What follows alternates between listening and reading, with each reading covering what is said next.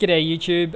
Today I'm going to show you how to extract a .tar.xz file like the one you see on the desktop here. Now what we'll do is we'll do it by a terminal, so type in Ctrl-Alt-T to open up that terminal. I'll just leave some space here so we can see what's going on.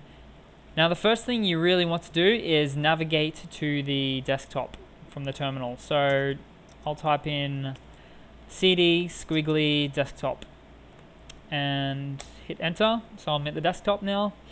Now from that point I will type in tar, then I'll type in a few flags to get it going, to extract it, which is -JXVF.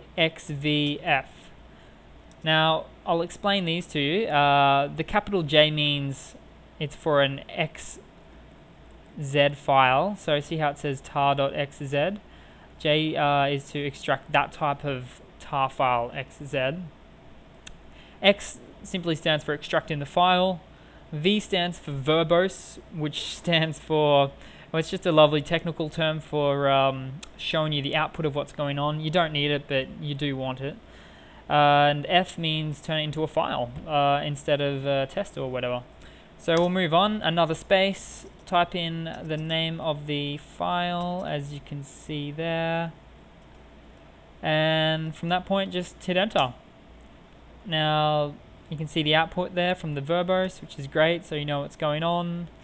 And as you can also see, that just popped up out of nowhere. So that is how you extract a tar.xz file. So cheers guys, I hope that helps. Ciao.